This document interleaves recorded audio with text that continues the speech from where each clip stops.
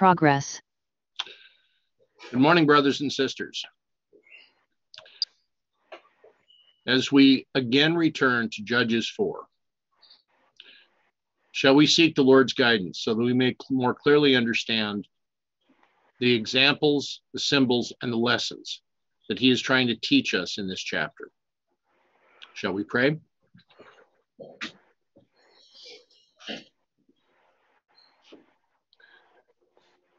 Gracious Father in heaven, we thank you for this new morning and for these new mercies.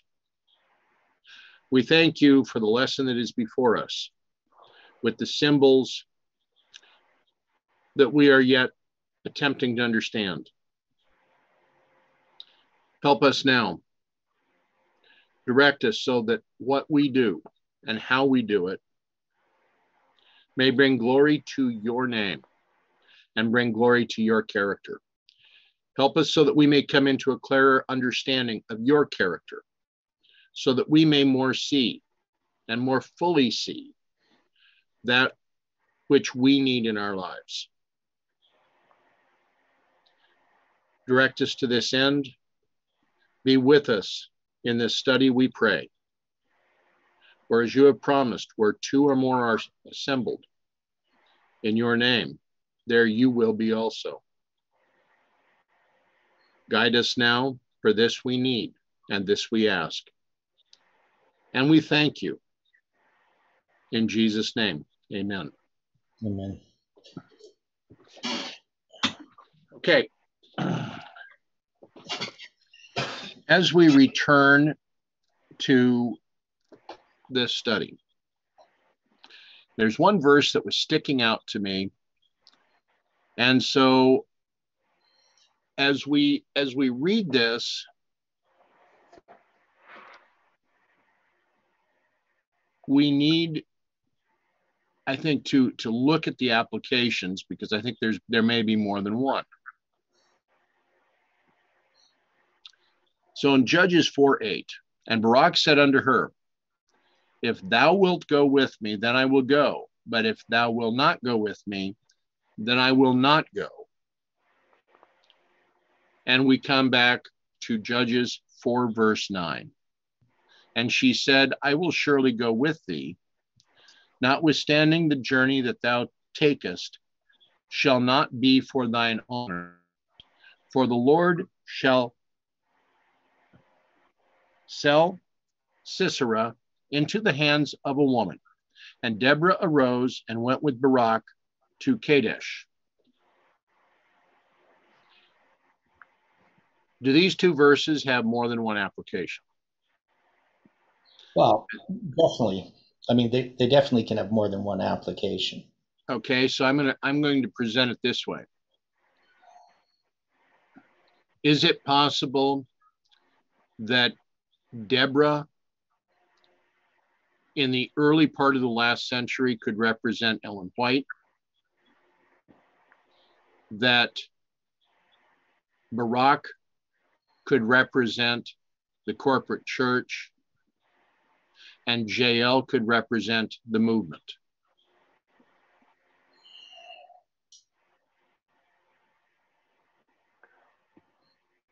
I don't know if I would have Deborah represent Ellen White.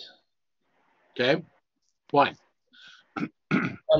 That's too, because if we're using it as a symbol, Deborah would represent a church. And it would represent the church in the spiritual sense, where Barak could represent the corporate church.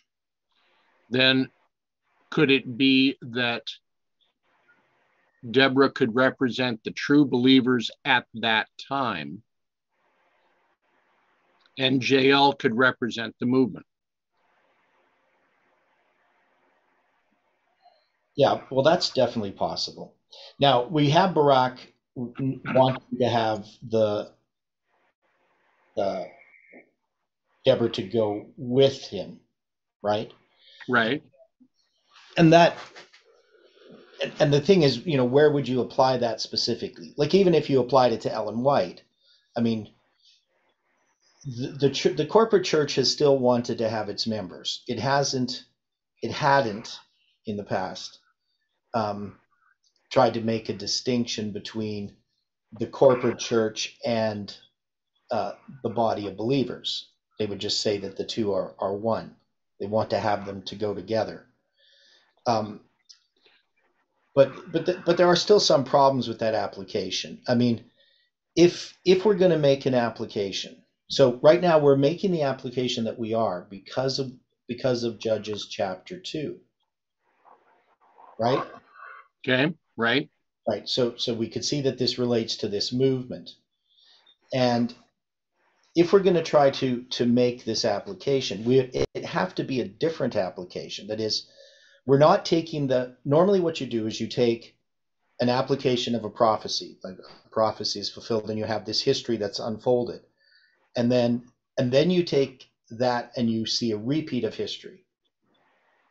What we would have to argue then is that what we're seeing in the movement right now is a repeat of history of what happened in Adventism.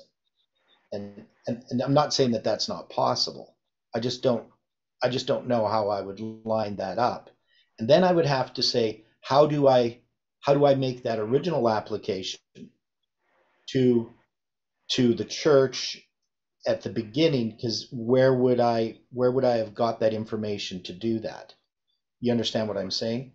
Oh, I'm following you. Okay, yeah, because since we're making this application because of some very specific things that apply to our time, I don't know if I would take those things then and lay them over top of other histories in that sense.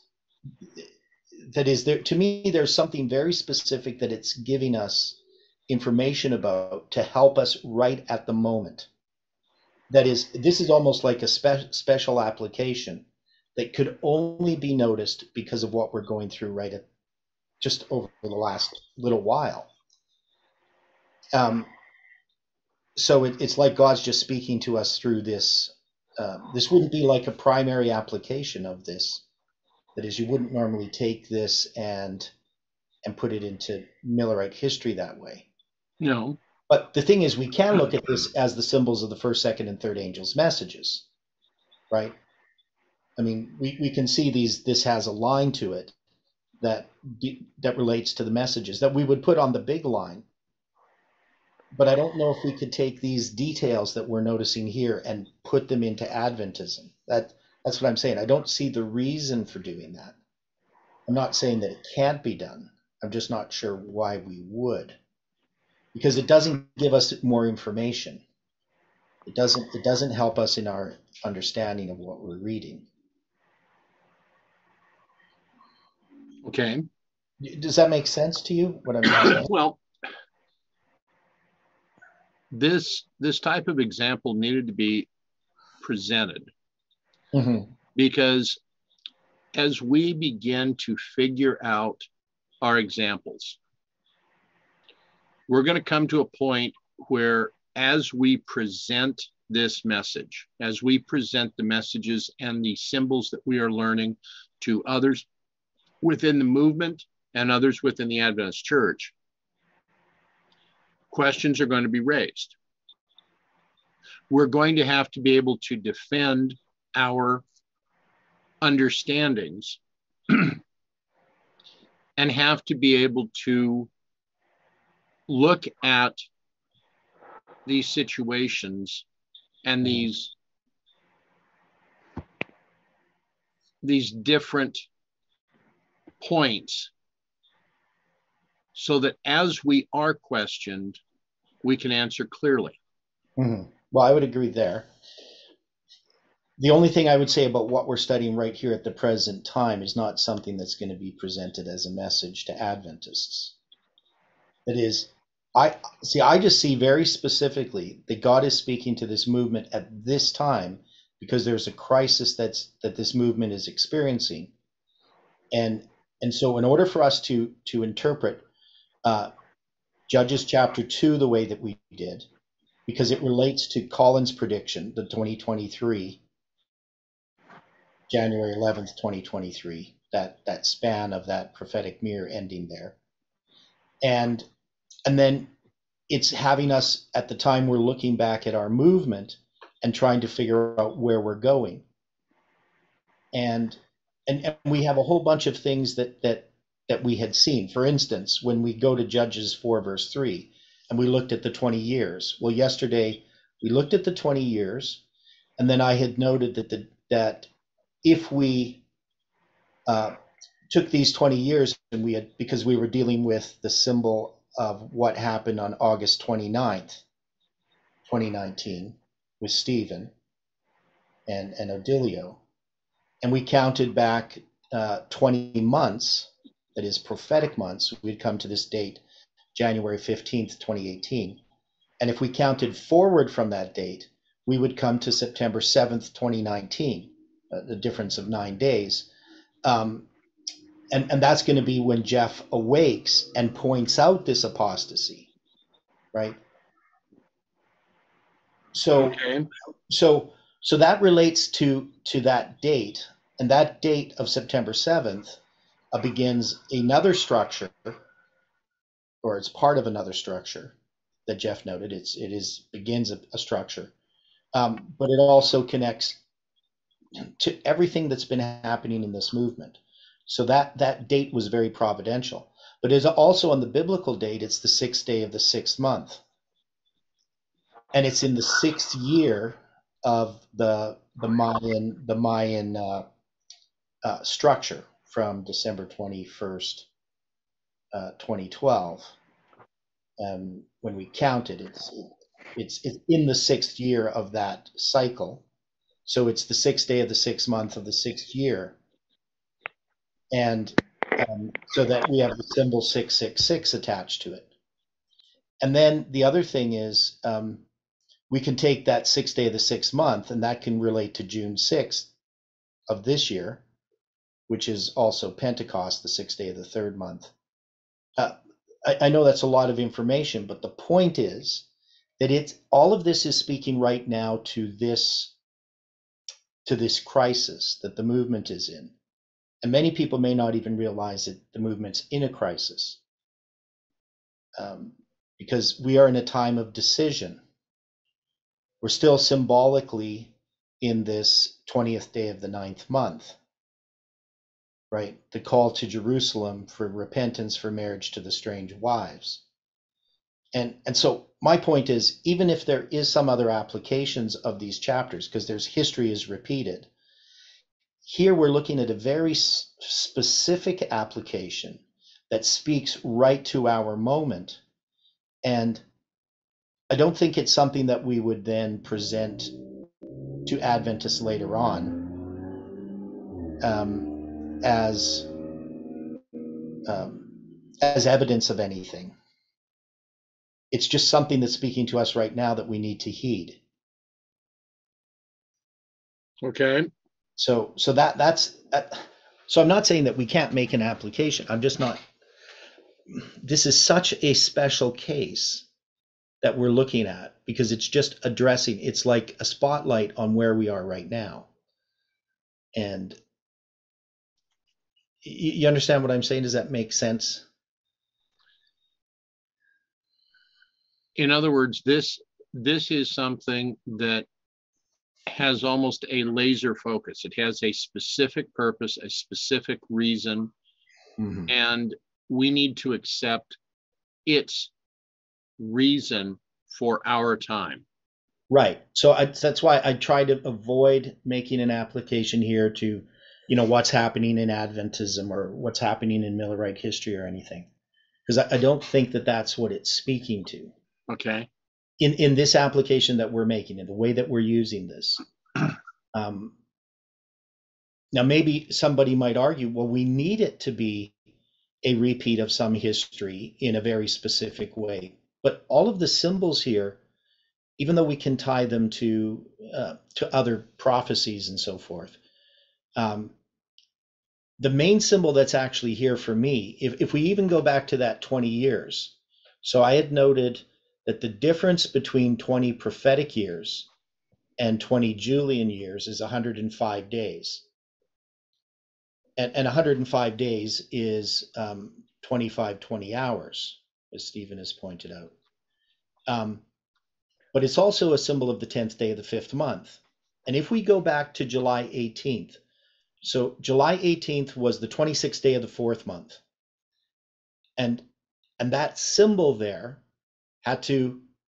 was related to Revelation chapter 9, as we know. So that was Josiah Litch's prophecy. But we had originally arrived at July 18th using the 10th day of the 5th month as a symbol. So that 105, right? Okay. And when we had first put them together, they're 13 days apart, which of course 13 days is 18,720 minutes. So at that time we didn't recognize that. But what we had initially suggested was that, at least I had suggested it, and Jeff kind of picked up on it, is that when Nashville would happen, we had this 13 days in which certain of the elders of Israel would come and sit before Ezekiel, right? And so, but that never happened. But I think that we're actually in that period of time that's represented by the 10th day of the 5th month for this movement. Okay. So we're in this time when certain of the elders of Israel, and that would be the people in this movement, are gathering around Ezekiel to ask about the destruction of Jerusalem. And so to me, this is addressing this particular crisis, this 10th day of the 5th month symbol. So we've moved from, in a sense, July 18th to this other symbol. At least that's the way that I understand it. So this story here of Deborah and Barak is really relating to the crisis that is before us right now, which of course relates to July 18th. Okay. So if we're making this application, combining Ezra 10 with what we're seeing here with Ezekiel. Yeah. How do we merge that with what we're seeing here with Judges 4? Okay, so in Judges 4, this is dealing with the crisis that is Parminder, right? Okay. But I'm saying that we're still dealing with that. You know, my point is that we have an error that was brought in, right? That is one of the nations that we didn't address, and that nation is still affecting us. Correct? Okay, yes. And I'm saying that we're still under the influence of Parminder in this movement right now. And people don't realize it because many of these people separated from Parminder in the sense that they rejected some of the things that he was saying. But he planted a bunch of seeds that have still been growing in the movement. And these issues have to be addressed. And I see them everywhere.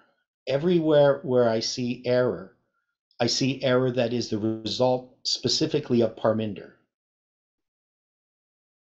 That is, people don't realize what he was teaching. They look at the external things of what he was teaching. They would reject his liberalism and so forth. But still, how they look at the lines, they're looking at them like Parminder did. And how they're addressing the symbols and how they're making their applications, it's in this willy-nilly way that Parminder did. So we're still affected by this strange wives, or in this case, the nation around us. Right. So and that's why we need to identify exactly who all these different players are as far as messages, what they relate to, what they symbolize. Okay, but by the time we come down here to Judges 4, Yeah. we have now had Othniel, we've had Ehud, we've had Shamgar, Mm-hmm. and now we have this twofold. We have Deborah and Barak. Right. So we now have 5 technically judges, right? Yeah. I mean, it's the 4th judge, but yeah, I know what you're saying. 4th judge, but 5 participants. Yeah. So we have the symbol here for the wise and the foolish virgins. Yes, we do. We have, okay, but we have also had 4 types of errors, right, that have crept into the movement. Right. So there's four enemies that are being addressed. Okay. One of those 4 enemies was in the use of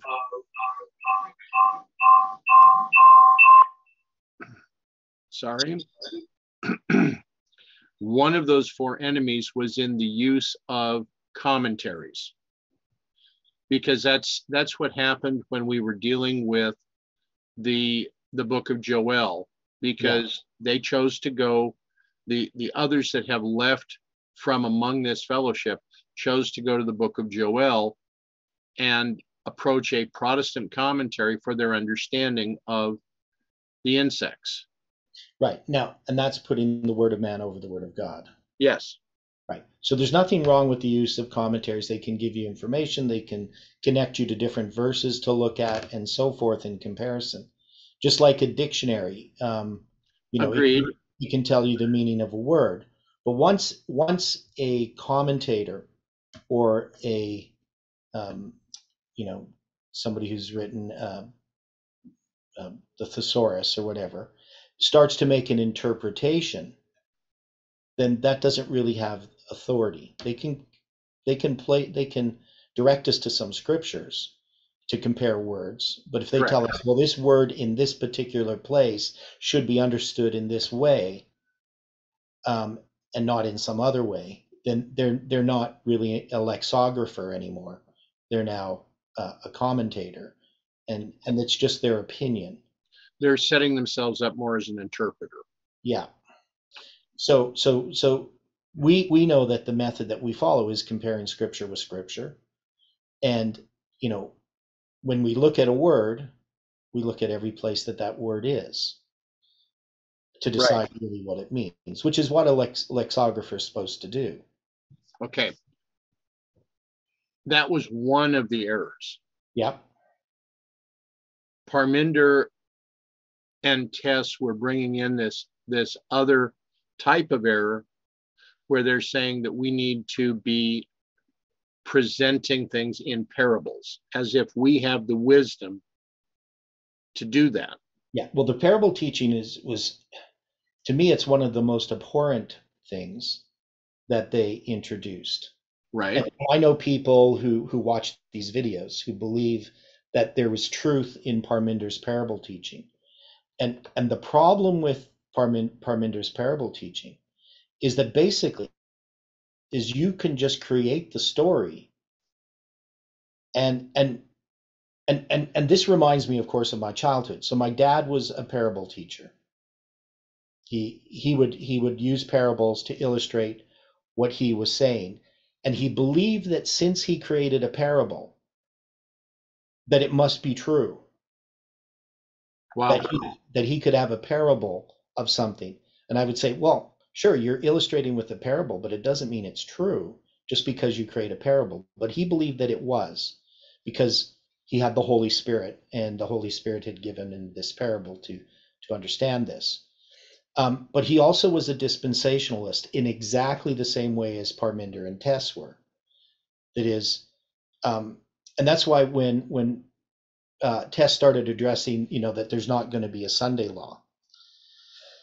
And so this was in 2019, in June of 2019, when they were up here. Tess was up here. And, I asked her a question. I said, are you going to abandon literal creation 6,000 years ago? And she said, well, no. But I understood the logical implication, because what they were teaching was that in the past, like Ellen White, she lived in the 19th century, and she just thought like a 19th century Protestant. So she believed all these different things. And if you use that approach, you would have to say, well, those things that she believed, if that's true about her, you could go back to the prophets in the New Testament. You could go back to Jesus even. They're just going to be believing like a Jew at that time. Or you could do that with Moses or whatever. You could just say they believed certain things that weren't true, and God just used that belief to illustrate whatever he wanted them to do. So the idea of 6,000 years, if you take their thinking to its logical conclusion, they should believe just like the world when it comes to evolution and the age of the earth. I mean, that's consistent. My dad was at least consistent in that way. But that's the direction that you go. So once you put man's ideas above the Bible, there's no point even to have the Bible. Right. And that's a major issue that we're facing today, especially within the corporate church. Yeah, but we're facing it in this movement and we don't know it. Right. So that's the thing that troubles me. I mean, I know, I've spoken out against conspiracy theories, and people don't quite understand why, and maybe I haven't been able to explain why. But conspiracy theories are no different. It's putting man's understanding above the Bible. Right. And I don't know how to explain it to people, because it's so ingrained in our thinking that we just take what we see around us and we make the Bible bend to it. And that's not what we're supposed to be doing. We're supposed to look at the Bible, use the Bible as a way to see what's actually happening around us. And so people have got it backwards. But it's so ingrained in our thinking that it's going to take a lot for it to be removed. And I think that this is what this is addressing here. This story of Barak and Deborah, of how that occurs in this movement.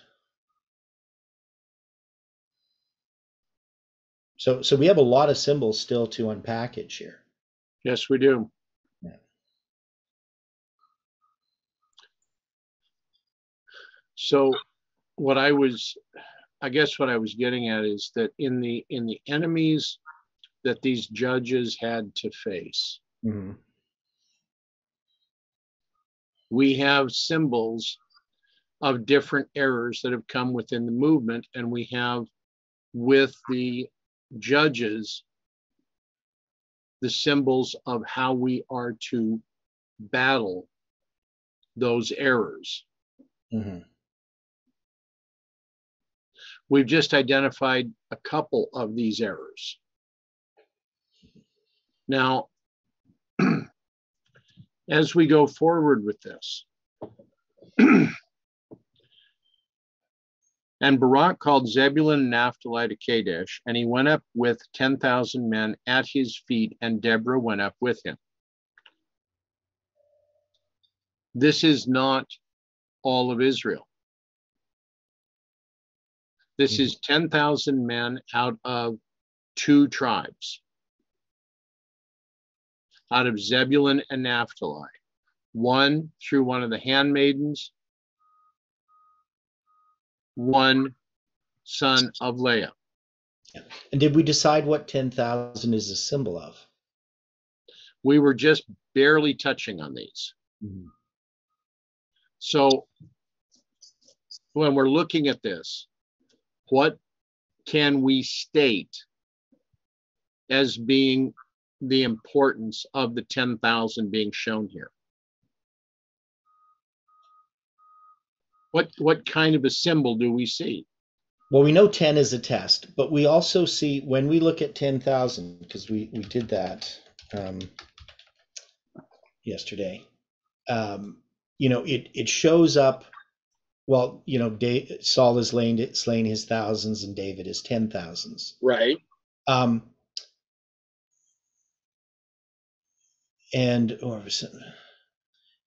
just used so commonly.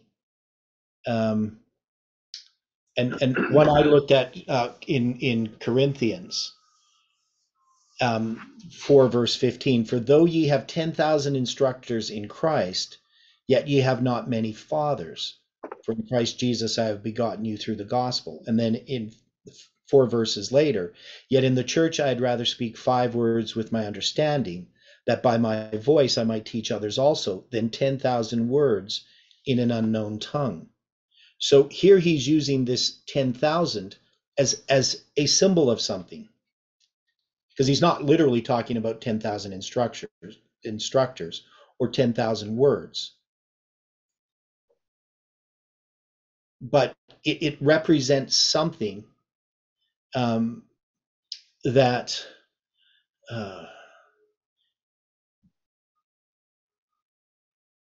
and you got what's some other ones? Well, if I look mathematically at this, the simplest thing I see is 10,000 is 10 by 10 by 10 by 10. Okay, yeah. So you get. So does this also have an application back to the fourth test that's being brought upon the children of Israel as they have been turning to idolatry and not turning to God? Possibly. Just other 10,000s and thousands. So Psalm 91:7, 1,000 shall fall at thy side and 10,000 at thy right hand, but it shall not come nigh to thee, referring, of course, to the plagues.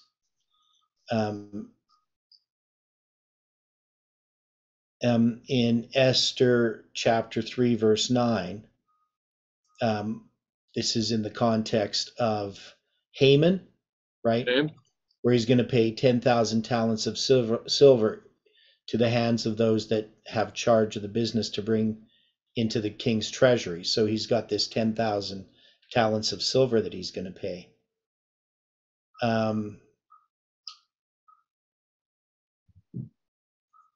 There's just so many. There's stuff in Chronicles, bunch of things with 10,000s. Should we go ahead? Yeah, and Gideon as well, you have 32,000 going to 10,000. Right, yeah, and that was the other one, was the Gideon one. So, I mean, so you have this 10,000 here that's going to be addressed, and so I mean, I don't want to just leave it there. I mean, at some point we're going to really have to understand why this is being used, why it's 10,000 that are going to go up.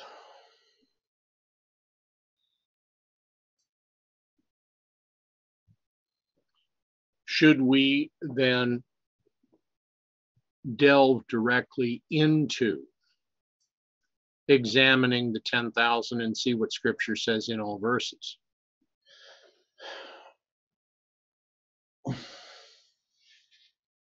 Well, I mean, okay, how many verses do we got? We guess we have 46 verses that have 10,000 mentioned. Really, only 46? Yeah, now that's just the word 10 and 1,000. So if I narrow it down to exact phrases, it's going to be 41 verses. So 41 verses, 48 matches. So while we can do this, I mean, we can just go through them quickly. Well, what I'm thinking, what I'm asking is that since today is our last meeting for this week, yeah, if this were to be prepared for Sunday, okay, and then delve into 10,000 directly on Sunday, then we return to this portion to see what other symbols we can come to agreement on in relation to this verse. Yeah, and it's funny, you know, which I agree. So we should do a study on the 10,000. But just looking at the first two ones, it's Leviticus 26:8 and Deuteronomy 32:30 that both mention this 10,000. And in Leviticus 26, it says, "And 5 of you shall chase 100, and 100 of you shall put 10,000 to flight." And in Deuteronomy 32, it says, it's asking as a question, how should one chase 1,000? So here they're not going to have 5 chasing 1,000, but how should one chase 1,000 and 2 put 10,000 to flight, except their rock had sold them and the Lord had shut them up? So it's kind of interesting. The one is 2 put 10,000, the other one's 100, and then the other one's 1.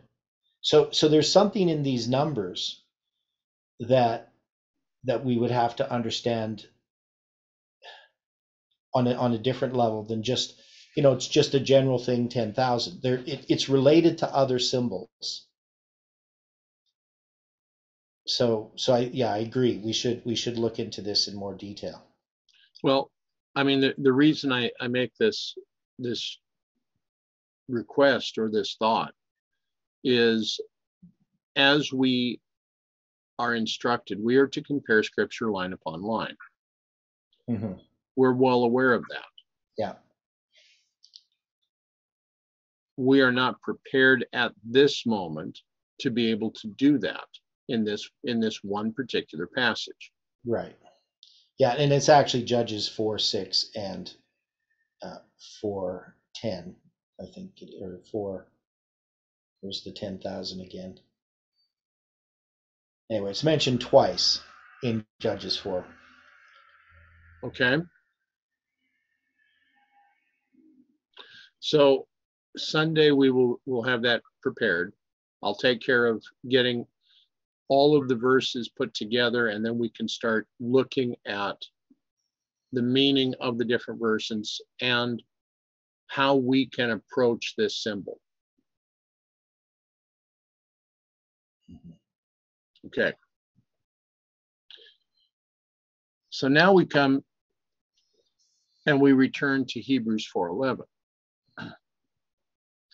Now Heber the Kenite, which was of the children of Hobab, the father-in-law of Moses, had severed himself from the Kenites and pitched his tent unto the plain of Zanaim, which is by Kadesh.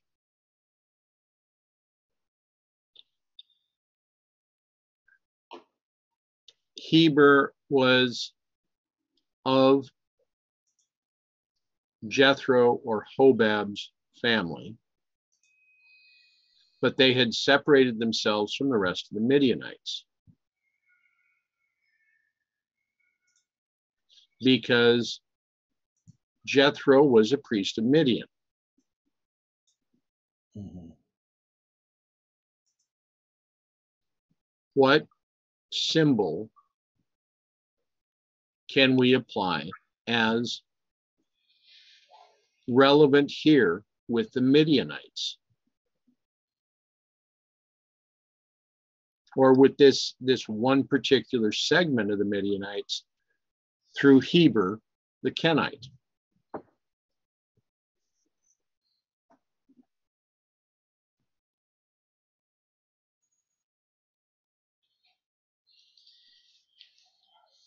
So one of the interesting things is he separates himself, Right. severs himself from the Kenites.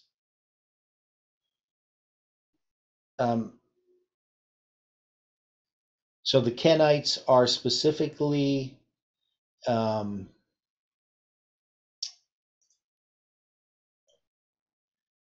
connected with the Amalekites. They become connected with the Amalekites, yes. Yeah. They become connected with them.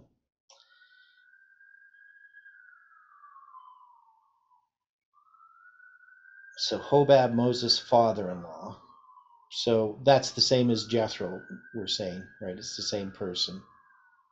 That's what I've always come to understand. Yeah. But why the two names? I don't know.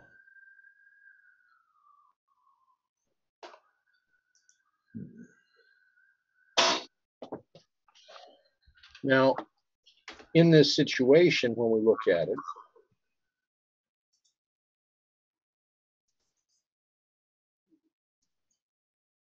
Okay. Here's something Ellen White says. So this is from Signs of the Times, August 24th, 1882. okay.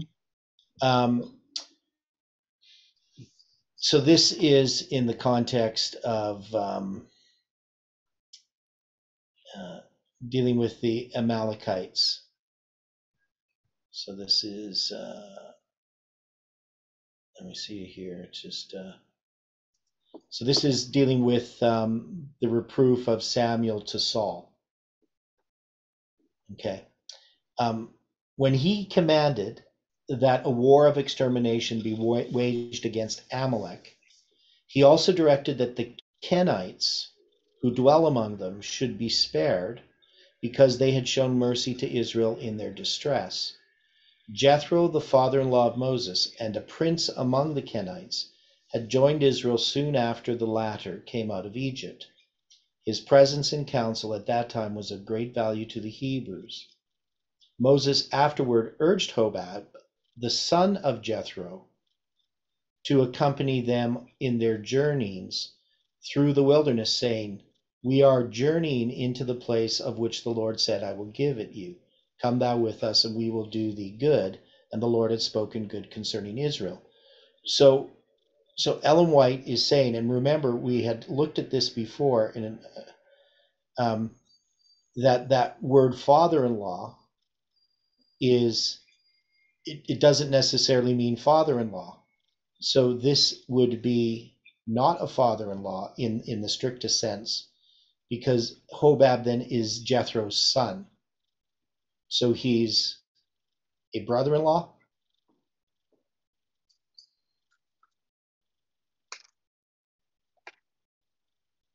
I don't understand. Ellen White's saying that Hobab is the son of Jethro. Okay. Not Jethro. So he's not the father-in-law. He's the brother-in-law. Okay. So the Hebrew word that's translated as father-in-law is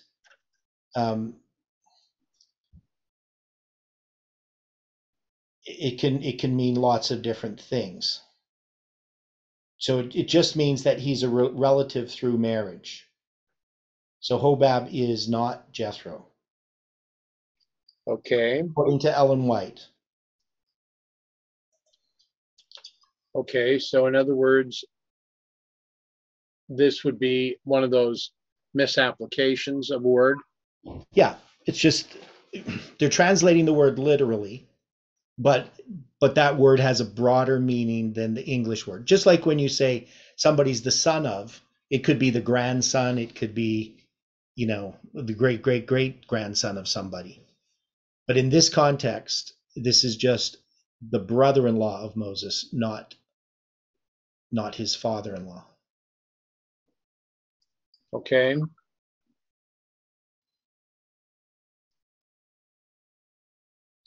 So, okay, I'm looking at several things right now, and I'm having to ask questions. Okay. Here we have in Jethro 4:11, or in Judges 4:11, we are identifying Hobab. And the name here means cherished. Yeah. But if we go back to Exodus, I think it's Exodus 2:18. Okay. And when they came to Ruel, their father, he said, "How is it that you are come so soon today?" That one? Yes. Okay. Ruel is also identified as becoming Moses' father-in-law. Yeah. Ruel meaning friend of God. Yeah. Now, I'm trying to find, since we have all of these situations, I mean, we have Ruel identified, we have Jethro identified, Hobab, we've now identified as being a misapplication of the word, but still some type of a relation here with Moses. Mm-hmm. But what are we seeing in the names, say, Ruel and Jethro?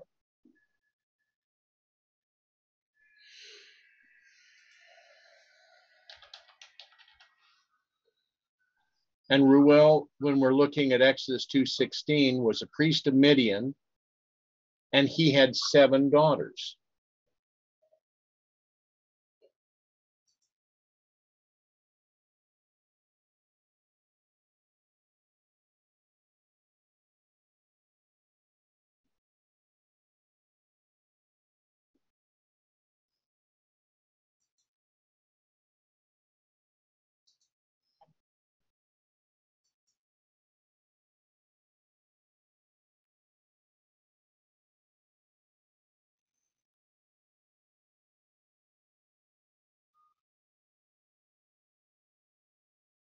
So how do we approach this? Well, I mean, as far as Jethro and Ruel being the same person, but 2 different names. Is that what you're saying?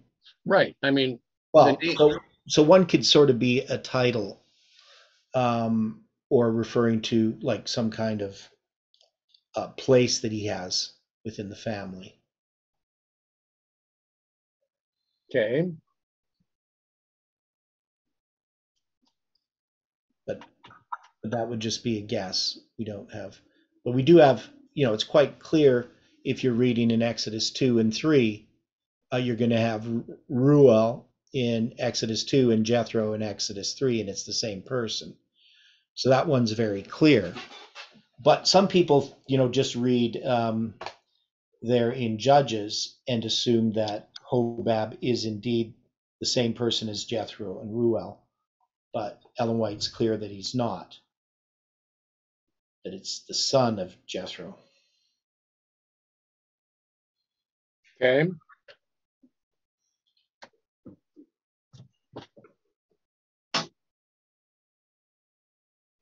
Ruel, go ahead.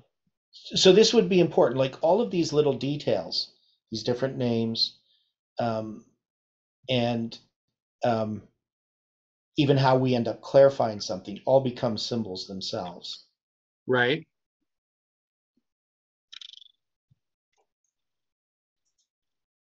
So this verse becomes another one of these, very much like what we're dealing with the 10,000 in 410, that we have some details here that we have not yet fully understood. Yeah. So anyway, we have this Heber. He was a Kenite, but he's going to sever him.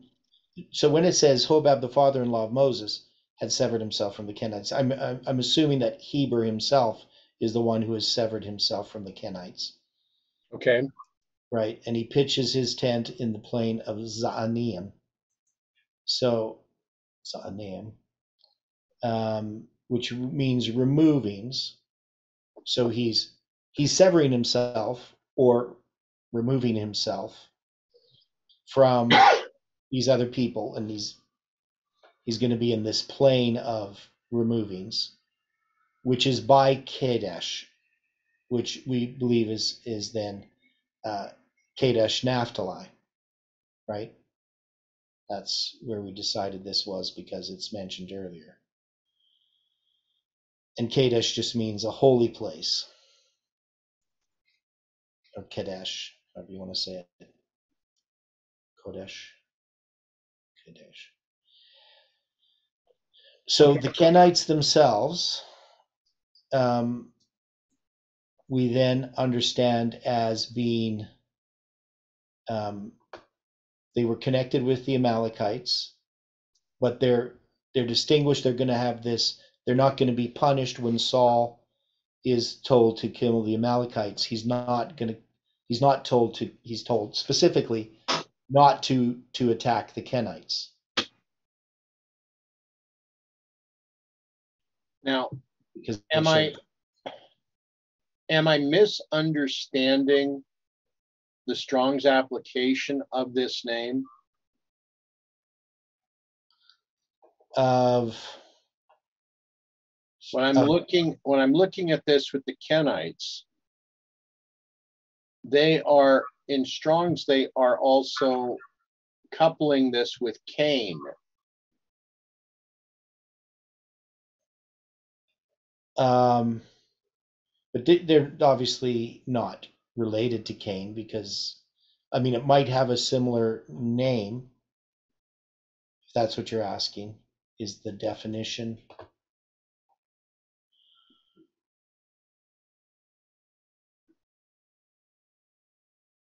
Well, it's definitely what I'm stating. I'm not asking. I'm looking at what Strong's is presenting here. Yeah, so the words are related. Now here, according to Brown Driver's Brig, Kenite means smiths. And it's the same word as Cain. Okay. We've just been told, though, that at this time in Israel, there were no smiths. There was no one that would forge to make a sword or make a spear. Right. So how could, in the situation with Brown Driver's Briggs, how could the Cainites be smiths if there were no smiths in that time? But that's just where their name comes from. Doesn't mean they actively were smiths. Okay. Because I was shocked when I opened that up and they give the initial reference with the name for the Kenites as being related to Genesis 4. Yeah, because it's the same name. But they're obviously not descendants of Cain because they were wiped out in the flood. I agree with that. But symbolically, Cain, when he left, he went to the land of Nod. Mm-hmm. We came to an understanding a long time ago that when Cain left, he took one of his sisters as his wife. Mm-hmm.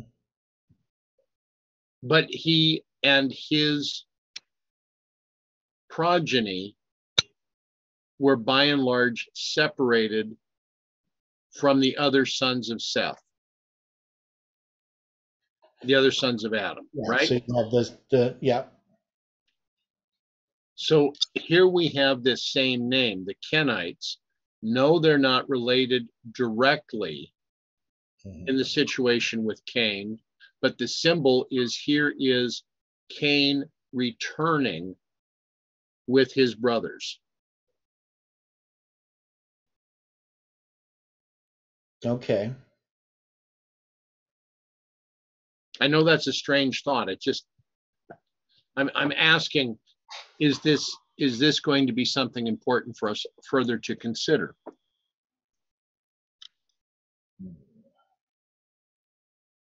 Well, I don't know. So Heber separates himself from the Kenites. Right.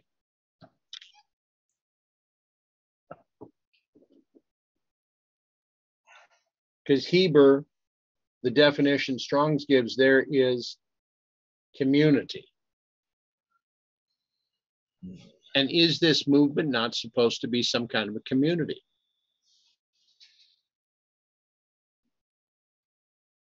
Mm-hmm. I mean, what Christ is offering is that we can return into communion with our Heavenly Father. And if we're returning into communion with Him, are we not part of a community? Mm-hmm.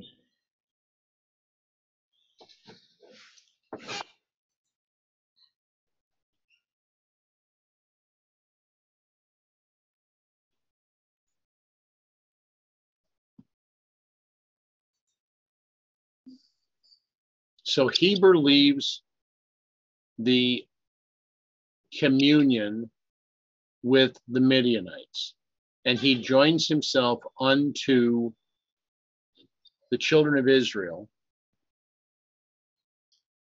which in the coming chapters we're going to see that the Midianites choose to oppress. So the Midianites are choosing then to oppress some of their own, such as Heber and his family. So now Heber the Kenites, which was of the children of Hobab, the Midianites, of the father-in-law of Moses, had severed himself from the Kenites. He was no longer part of their community. Mm-hmm. And pitched his tent, had his home unto the plain of Zenaim, the plain of removals, as would be shown out of this in Strong's, which is by Kadesh, a sanctum, a sanctuary.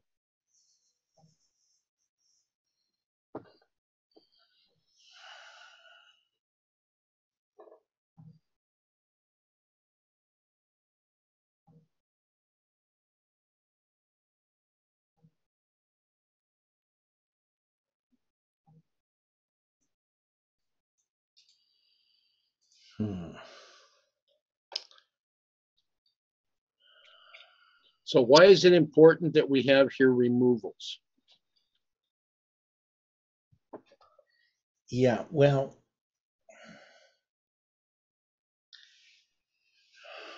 think about that for a second. I got to take care of something. I'll be right back. Okay. Anybody with any ideas on this? What we're seeing, what Dwight and I have been discussing. Maybe the removals means the separation from the strange wives again. I don't know. I have a meeting every morning from 6:30 to 8:00. Here, so here, I'll just mute him there.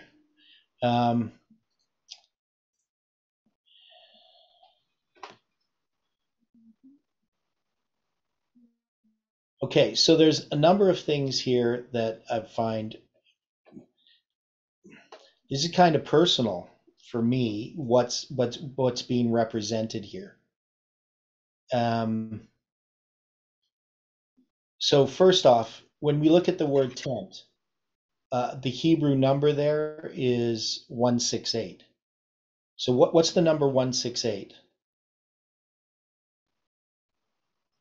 So the word tent is Hebrew 168, which is the word ohel. Ohel means a tent or a home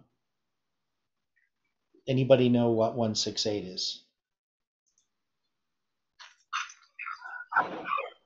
Well, we had seen it there with the midnight cry being on the 16th day of the 8th month, as well as being on the 15th day. Yeah. Okay. And also to 168 BC, the Battle of Pydna, Yeah. which is on the 1850 chart. Yeah. And also 168 is the number of hours in a week, right? 7 days. Aran notes there.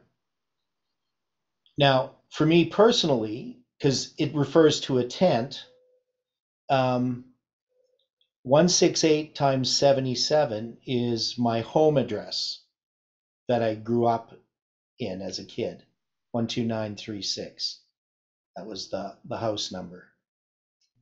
And of course, that's 168 times 77.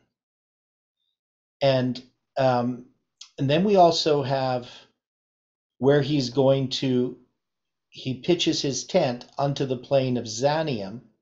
Now, I just looked up that word in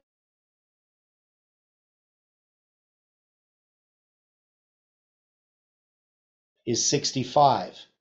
And my address was 12936 65 Street.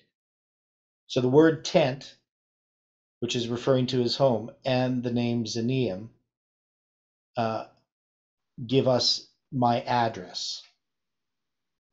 I don't know if that's significant or not. I represent all of us individually. Yeah, but the fact that it gives me his tent, his home, is my address, I find kind of hitting close to home. Yeah, I should say so. Yeah.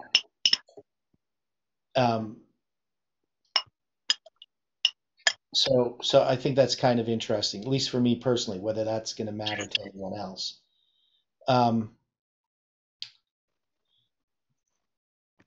But we could say, at least in a symbolic way, that the message that I've been presenting is the thing that's going to address this error.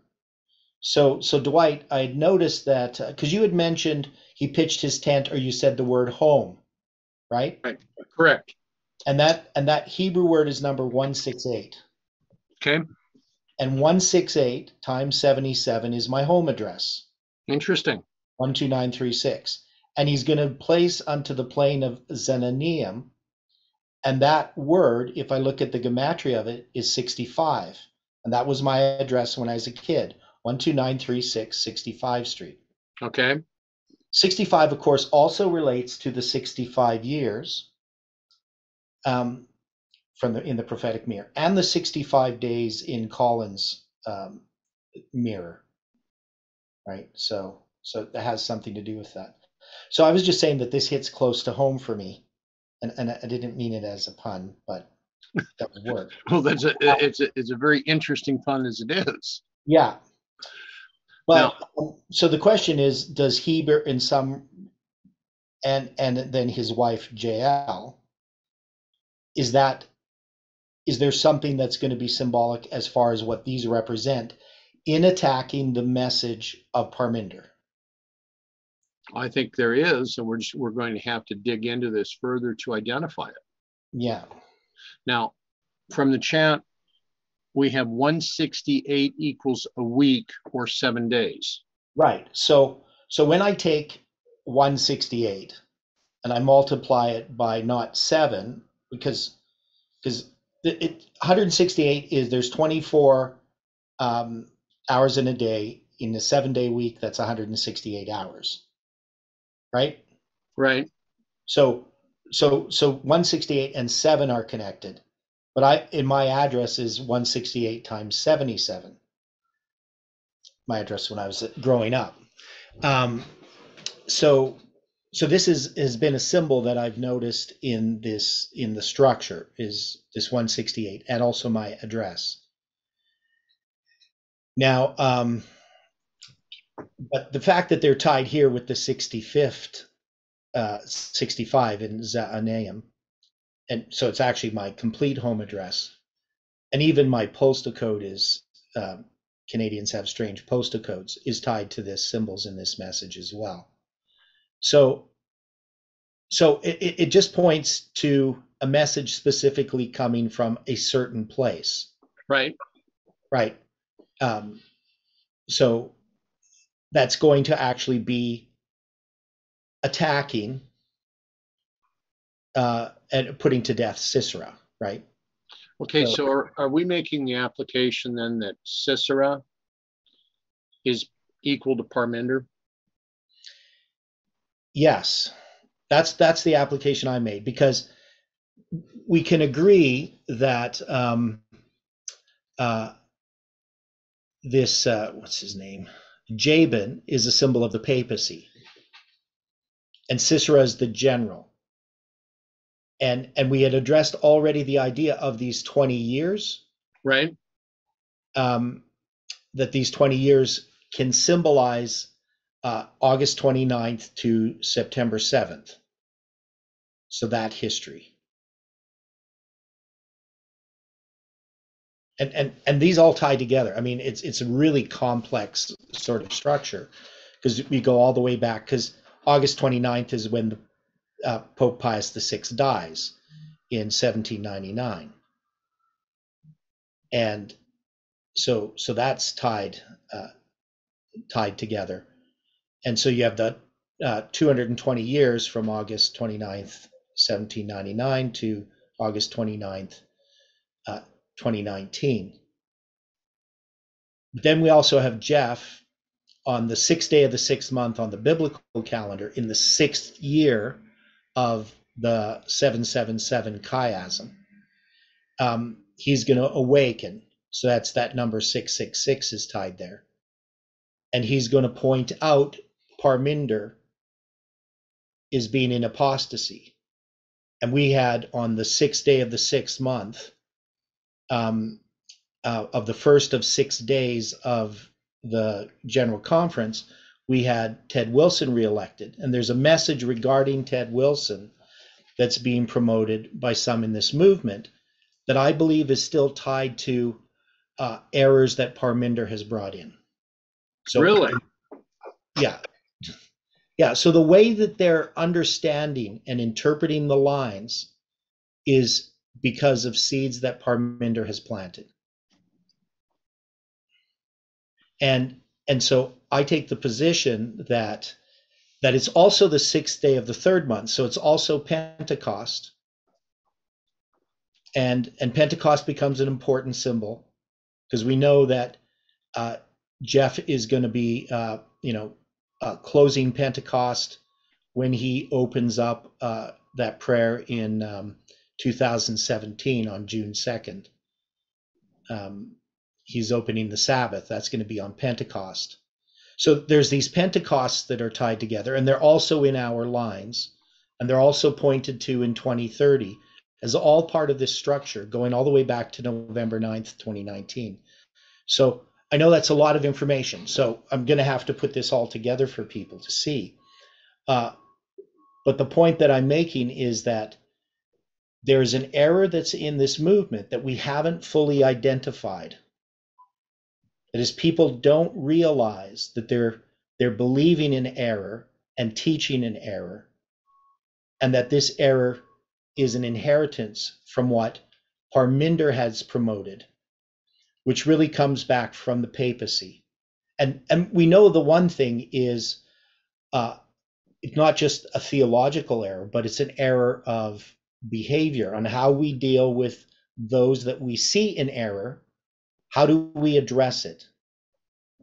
Do we just shut people down? Do we use authority? Do we use a papal spirit? Do we do what Parminder did on August 29th, 2019 with Odilio, John Mark, and Stephen? Right, where they basically just censure them or excommunicate them or whatever you want to call it. And how are we addressing the differences that exist in the movement today? So since there are problems in the movement, the question is, how do we deal with those problems is the biggest issue.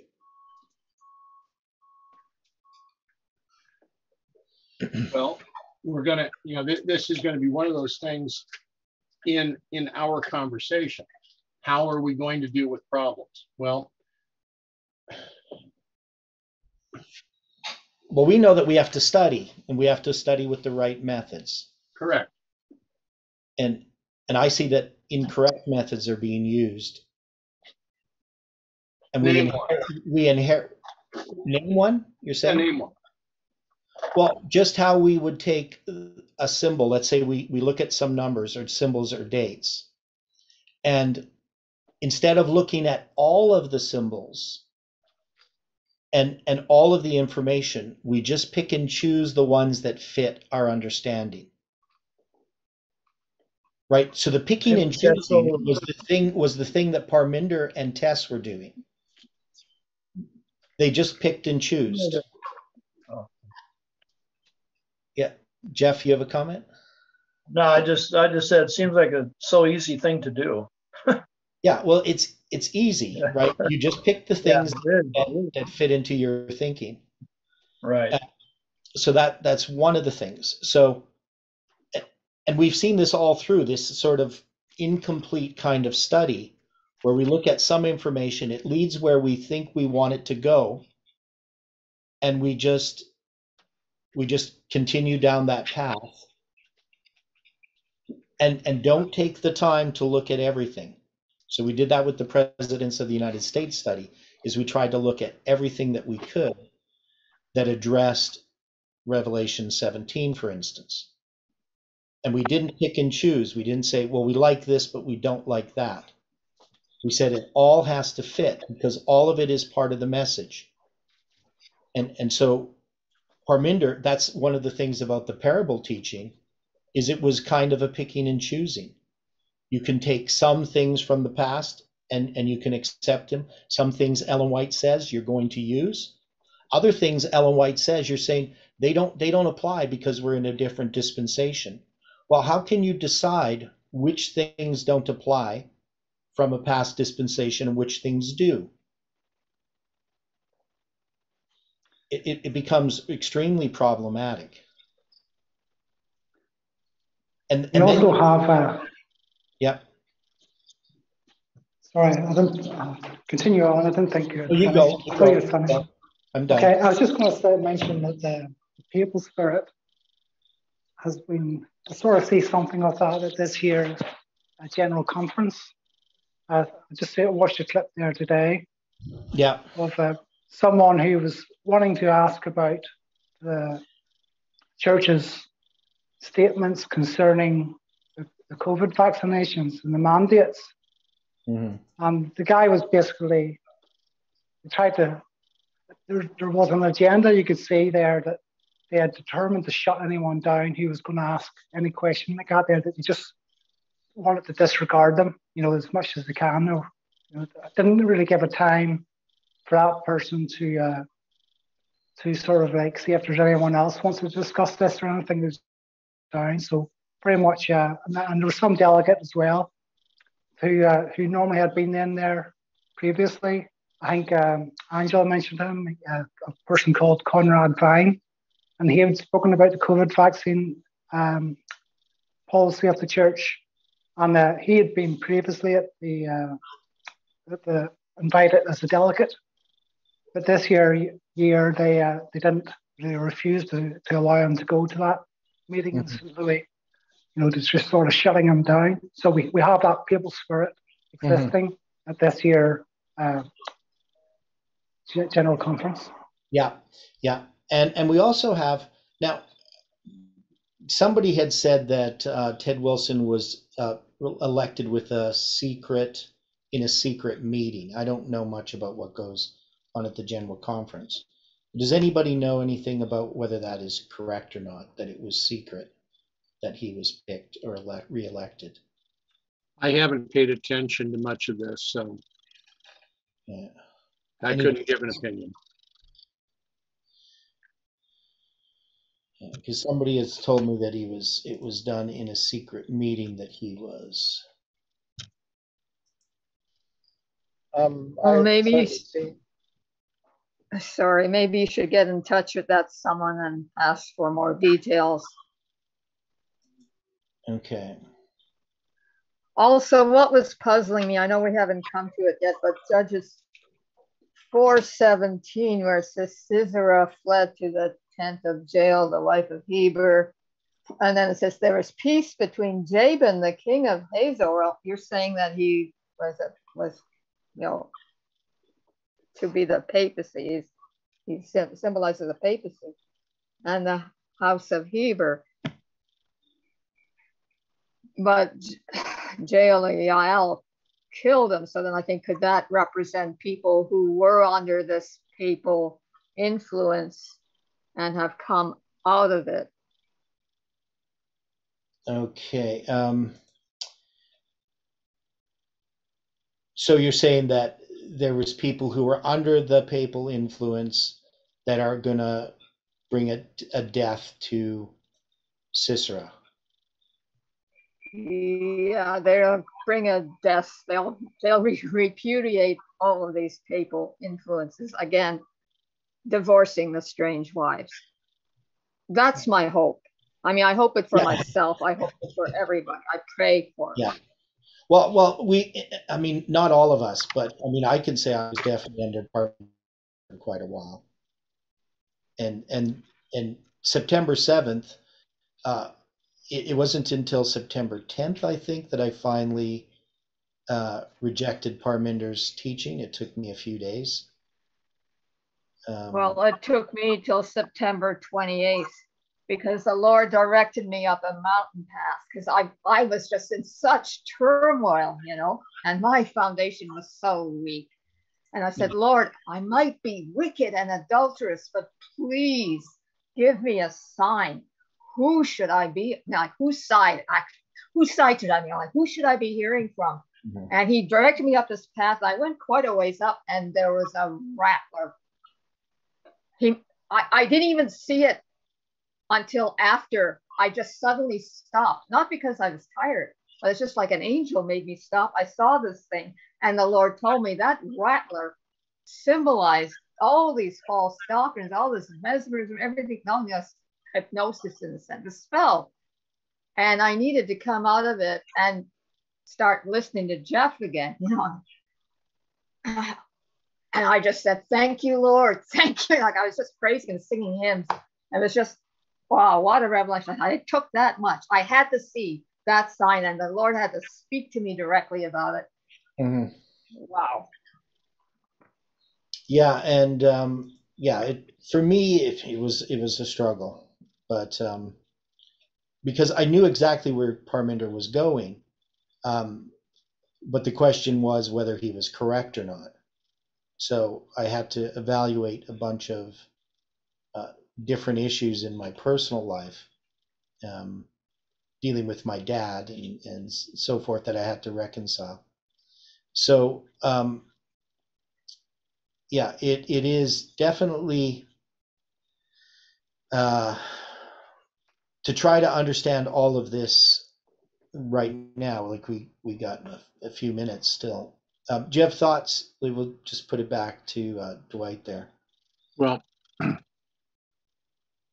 at this point, I think we have a lot we're going to have to address regarding the situation with Heber, regarding this, where he's pitched his tent. It's also intriguing, as we look at this with Sisera, that this name comes up later in both Ezra and Nehemiah, because the name becomes that of some of the Nethinim. Now, just in these 3 verses that we have so far centered on for today, we have multiple symbols that we do not yet understand. So we're going to have to take the lessons of the past, that we need to bring all of these items together, all of these verses together, to be able to truly understand the symbol. We're going to have to understand these verses before we move on further in the book of Judges. Mm-hmm. If we are not willing to accept the direction that has been shown and given by that of Father Miller, then are we not setting our own wisdom above that of God?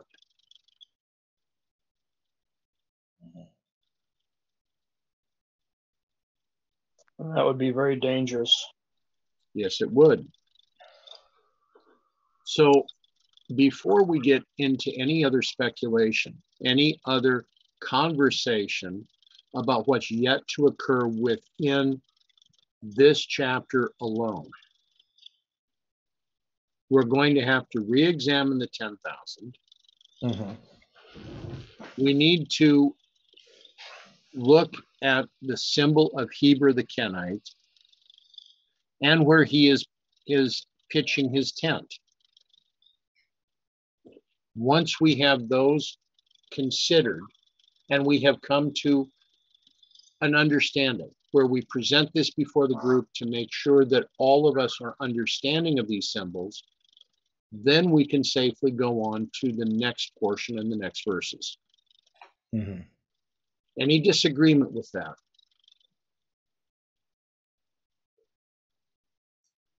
Not at all. Okay. Now,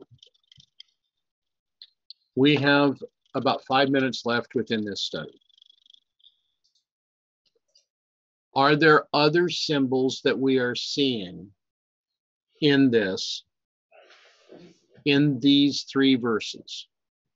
Judges 4, verses 9, 10, and 11, that we need to address when we return to this study on Sunday?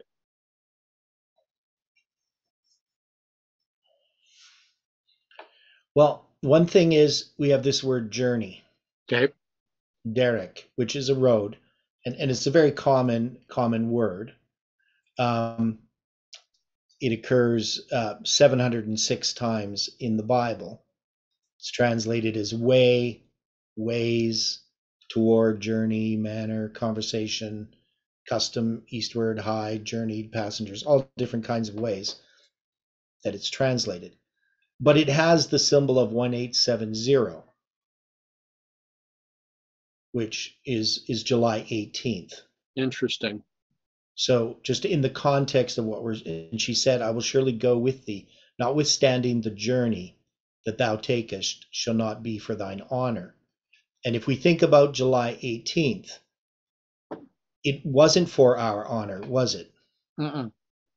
Right? It has certainly been a journey. Yeah. So it wasn't for our honor, and yet many people thought it was for our honor. And then it says, for the Lord shall sell Sisera into the hand of a woman. And Deborah arose and went with Barak to Kadesh. So I think, we can definitely see this symbol of July 18th here. We can't just take every time we see the word journey or the 1870, that Hebrew word, and say, well, it's applying to July 18th. But based on the context of what we're studying and how we're making this application, we can definitely take the symbol there and see that it applies. Right. Exactly. Yeah.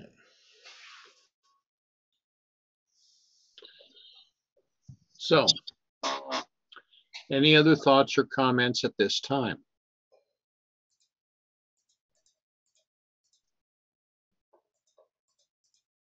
There are, but it would, okay.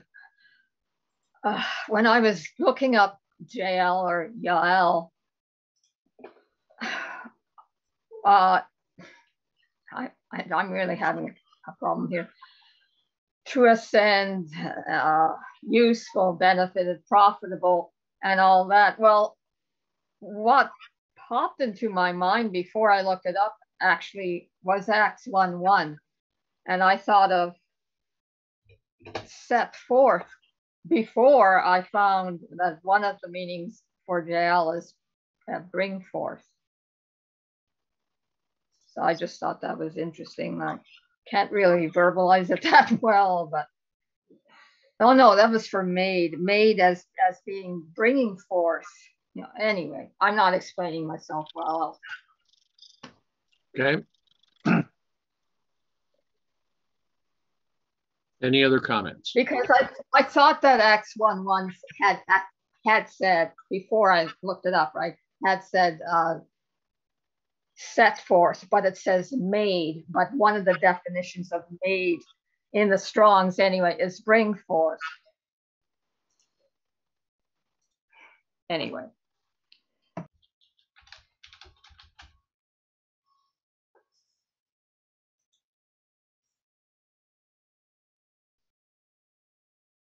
Okay. Any other comment?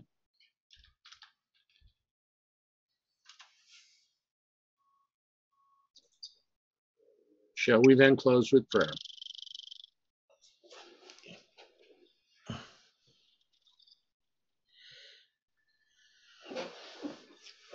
Heavenly Father, we have much to consider within this portion of this book, within this chapter and within these verses. Help us, Father, that we may each choose to study this, that we may look upon it, as did Father Miller, so that we may see the unity of that which you are trying to present to us for this time.